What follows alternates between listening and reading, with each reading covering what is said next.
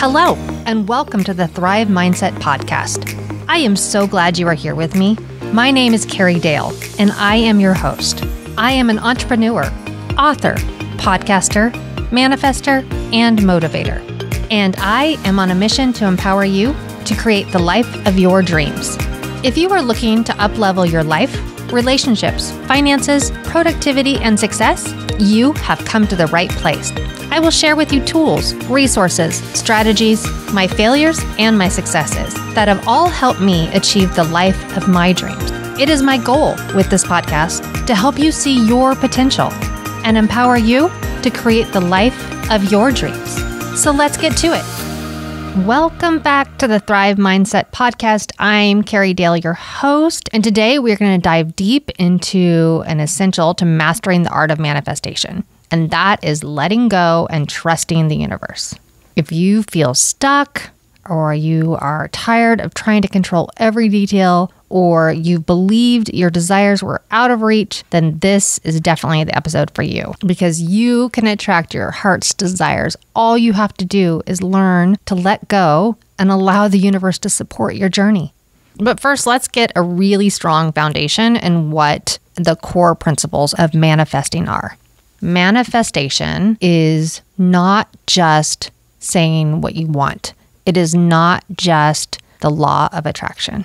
While I totally support the law of attraction, I just have a different, bigger, more expansive idea of what manifesting is. And it involves an entire process of not only having desires, but bringing that together with our intentions and into reality through the power of belief and the energy we put out there in the universe. It's about aligning our thoughts with our actions and feelings, emotions, and our energy, and attracting and harnessing that creative force that's all in the universe.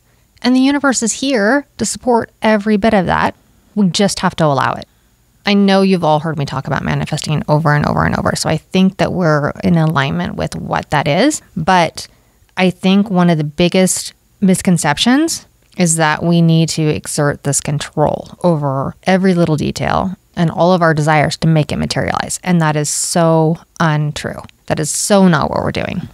Because the irony here is that trying to have that heart of control and make everything happen, you're actually hindering the whole manifestation process. You are creating this resistance, and this naturally prevents the flow of that abundance into our lives. It's so unfortunate.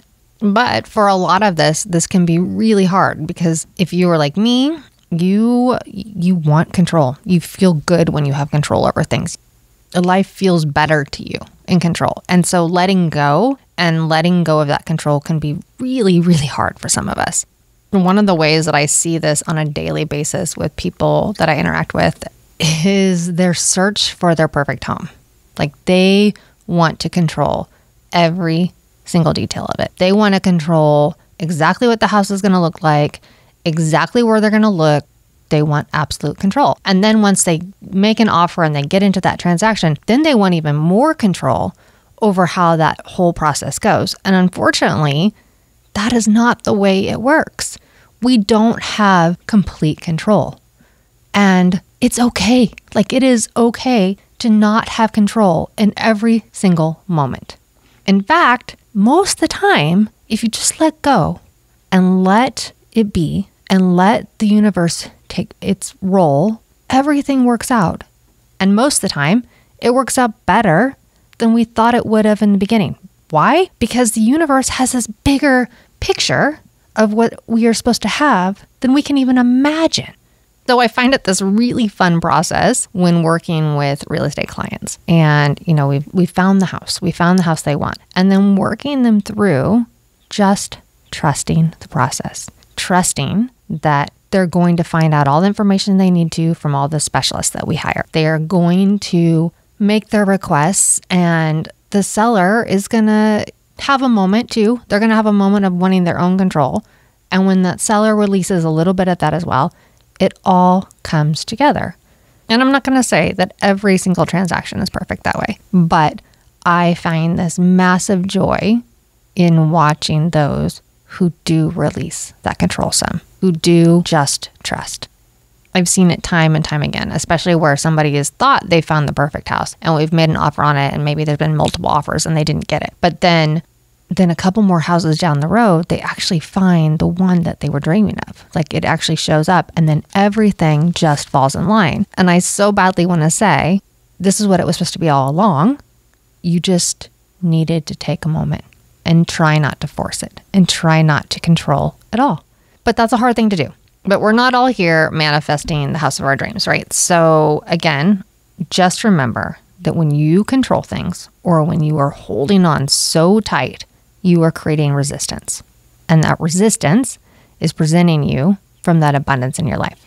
So how do you truly embrace the art of letting go and trusting the universe? Well, you need to first recognize and overcome two major roadblocks. Those are resistance and attachment. So resistance can manifest in your life in many different ways. For example, doubt, fear, or negative self-talk are all great examples of resistance. It comes about when you hold on to beliefs that contradict with your desires. So, I've told you many times, my resistance, my one thing that holds me back is that idea of I'm not enough. And it's negative talk. It's fear, it's doubt, it's all of those things rearing its ugly head into my life. But another great example is, let's pretend you desire financial abundance, but you're constantly worrying about money. You're constantly thinking, where is that next dollar coming from? How am I going to make that money? How am I going to pay that bill? You're putting it out there that you want this abundance, but you're a little bit in the back of, where's it coming from? Well, that inadvertently is creating this resistance to abundance. And it's really hard to overcome, but it's a matter of being aware. So just like with me and my not enough, I'm aware. I stop myself. I ask myself, is it true? Is that really true? Or is that something that's just holding me back? And always the answer is, it is something that is just holding me back. And with money, with financial resistance, you've got to stop yourself because it's hard. It's a hard hill to get over. But when you are thinking, where is that next bill? You need to stop yourself and go, wait a second. I don't know where it's coming from. And that's okay. But it's coming. And you just need to say it over and over and over until you break that habit of, where is it? And you break that habit of resistance. And the other major roadblock is attachment. And attachment happens when you become fixated on this specific outcome or a very strict timeline. And that is where many of us with control issues fall into, because we're clear on our intention and we know how crucial it is to keep our energy up, and we know all the things that we need to do in order to manifest, but we've set these restrictions upon the universe, which totally takes away from that natural flow, right? It inhibits the ability of the universe to truly bring us what we need, deserve, and want. I can't tell you how many times I have said, I am going to do by this certain date. And every single time I fail. Every single time. But when I just put it out there, when I just say, I am going to help this many people, and I don't give it a specific amount of time, I don't give it a constraint, I don't put maybe a monetary value on, I don't put all of these restrictions around it, and I just let it be, and I just believe it, well, it's amazing how quickly it comes to me, and how quickly it comes to me in a bigger way than what I even dreamed it would be. But it's all because I let the universe play its role within my dream. And I let go of the controlling and the attachment I had to a certain specific time, to a certain specific outcome, to whatever it is. This is what I want, and I want it in whatever manner it will come to me. And making this kind of surrender is not about giving up on our dreams or desires. It's not about losing that vision. It's not about not seeing the big picture. Rather, it's about releasing that resistance and trusting that universe wisdom is better than our own. It's trusting that there's more out there than you can even imagine or see. It's truly this powerful act of faith that allows us to embrace the flow of life and open up ourselves to infinite possibilities. Because I promise you, there's so much more than you can visualize. There's so much more than you can imagine for yourself. There's so much more in life that you aren't even aware of. And when you let go of that attachment and that resistance, it will pour into you. So what does it mean to start embracing and surrendering? Well, it means letting go and accepting everything in that present moment, having the joy and excitement over every moment, and just knowing that what's coming to you is going to be great. It's about believing that the universe is inherently abundant and always working in your favor. I mean, the universe is here for you. Even when things seem uncertain, it is here for you. But saying and doing are two different things, right? So how do we practice this? How do we practice surrendering? How do we practice trusting? How do we integrate these principles into our daily lives? I would start with being mindful and having self-awareness, because it's seriously crucial to recognize the resistance and the limiting beliefs that you have that are hindering all of your manifestations. But when you take the time and you observe your thoughts and your emotions, and you don't judge, but you just identify them, you can release that and release those blocks that are holding you back. Since this last January, when Jeff and I took our Triple R trip, which you could listen to on episode 1, I have really been trying to be very mindful in my life and self-aware of myself. And that's involved a coaching program that has been teaching me different aspects of myself to make me really look in. It's had me do shadow work and really dive deep into who I am and the things that maybe I don't like and the things that I do like, or the things that I pretend aren't there.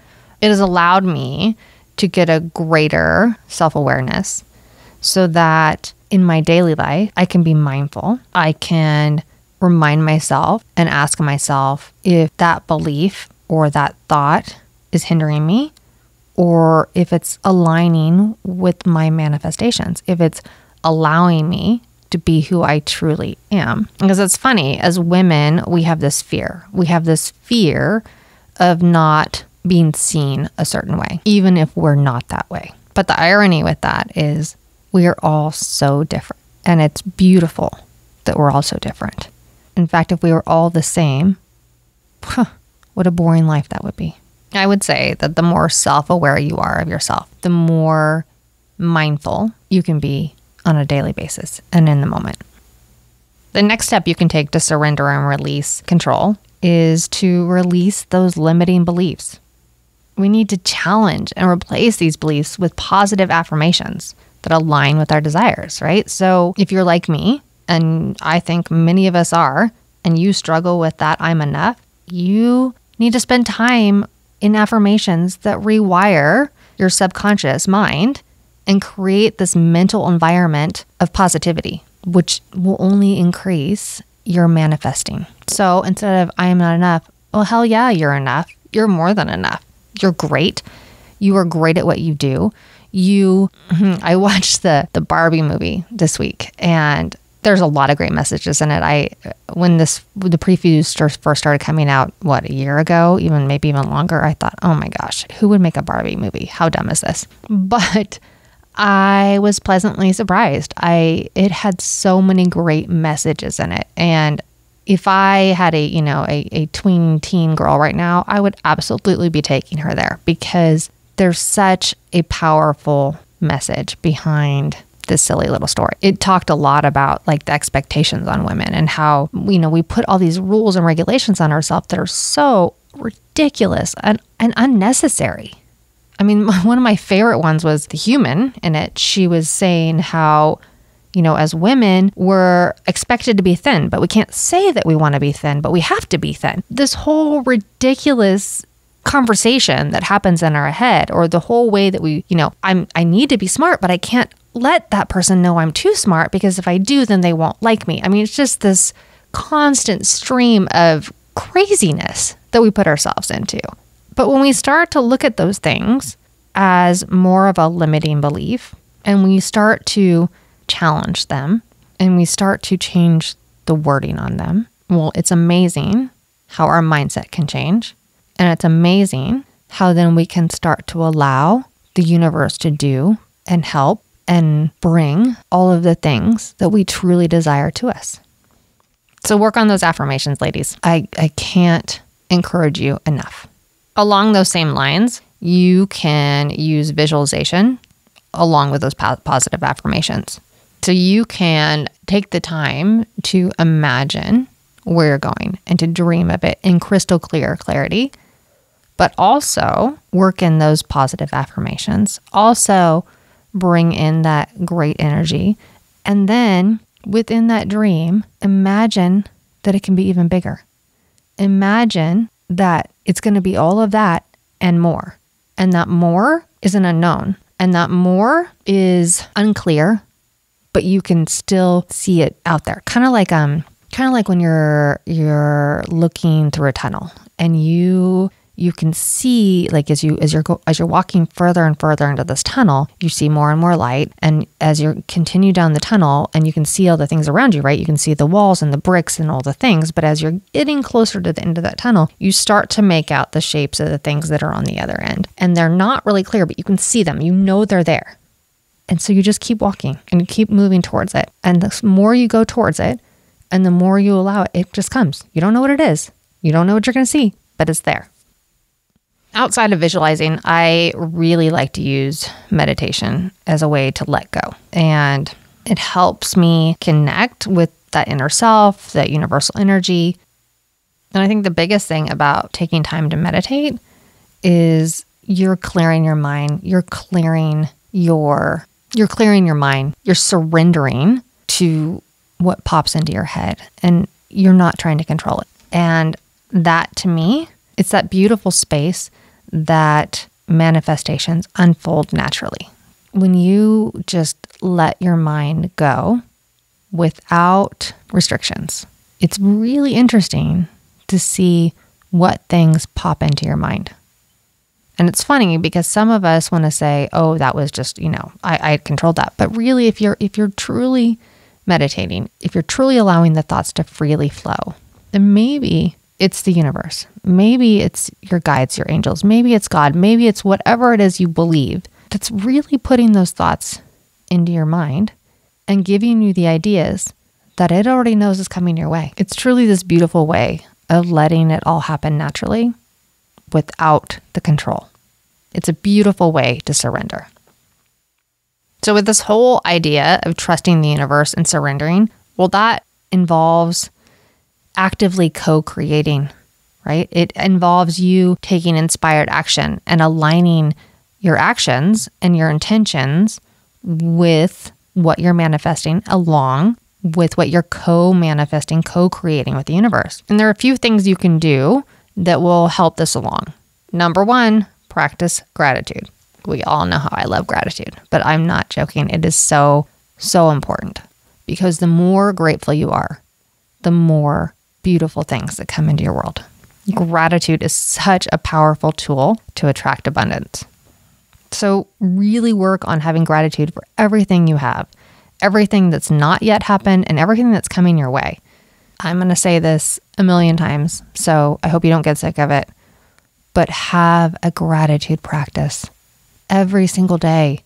Write down what you're grateful for, even if that day sucked, even if the only things you can say about the day that were beautiful was that your coffee was good. Even if you want to focus on all the bad things that happened. I believe that you can find 10 things, big or small. And in the worst days, they are often very small. But I believe that you can find 10 things that you can truly be grateful for from the day before. And I believe you can do it every day.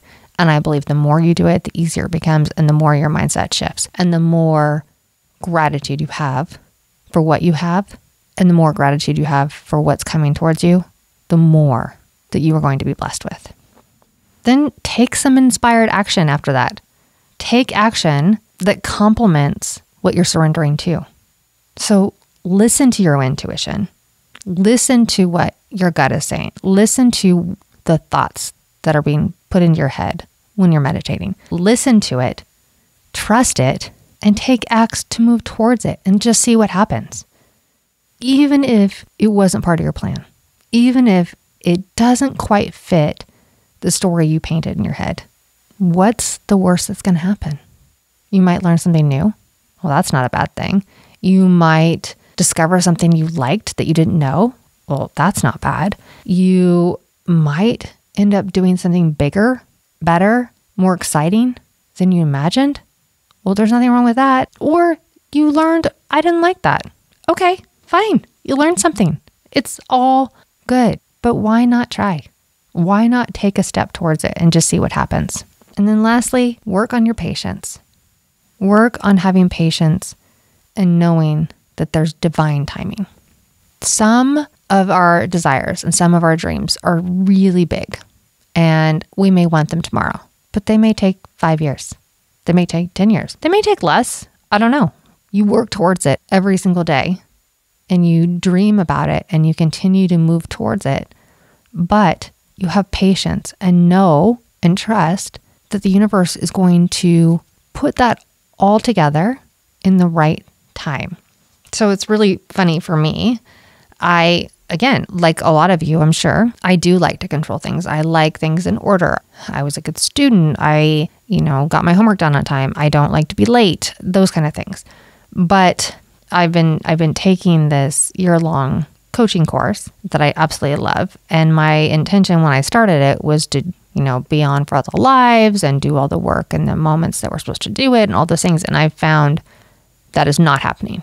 I'm making the live sessions once in a while. I have not read all the books. I have not finished all the Zooms. I have not finished all the activities.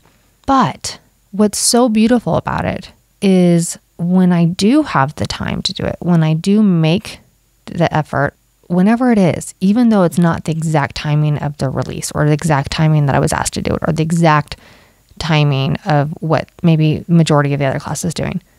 But when I do it, it's perfect for me. It's exactly what I needed to hear, learn, grow, read, be inspired, whatever it is. It has been perfect every moment for me. And I love that. And I've just surrendered knowing that it's okay. I'm not going to do it in the same time frame that everybody else is. I'm not everyone else. I'm Carrie Dahle. I'm me. And I do things my way. And that is beautiful. And that is allowing this divine timing to work into my life. So you too, have some patience.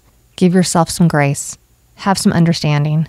Trust that everything is going to come to you in the perfect moment.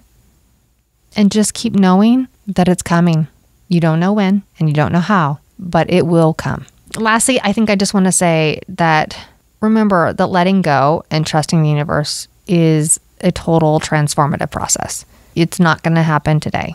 It's not going to happen tomorrow. It's going to take you time. But by you releasing that resistance and those attachments and that need for excessive control, you are opening yourselves up to this limitless possibility that the universe has in store for you, for me, for all of us. So take a deep breath, pause, surrender, and allow the universe to support you in attracting your desires and living your best life. When you thrive, the universe thrives. So keep manifesting, keep trusting, and keep embracing this journey with an open heart because you are going to get there. And above all else, remember that I believe in you and you can manifest your dreams.